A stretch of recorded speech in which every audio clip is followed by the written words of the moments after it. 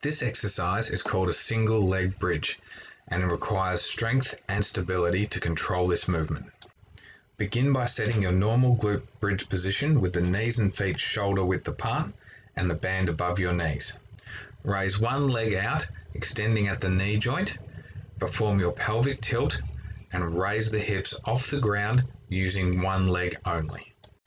A common mistake while performing this exercise is to lose stability and control through your hips. This can be seen as sagging or rotating through one side.